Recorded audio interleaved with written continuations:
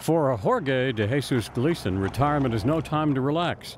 The ex-bullfighter is set off on an odyssey to set the world record for the longest horseback ride without ever setting foot on the ground.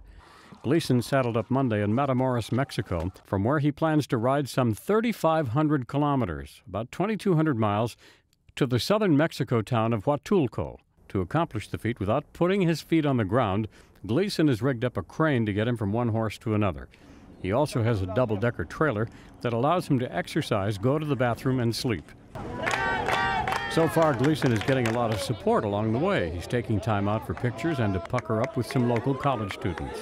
At about 50 kilometers or 31 miles a day, he's planning for about a 2.5-month journey on some 1,400 horses. No word on how long it might take him to get over the soreness. Brian Thomas, The Associated Press.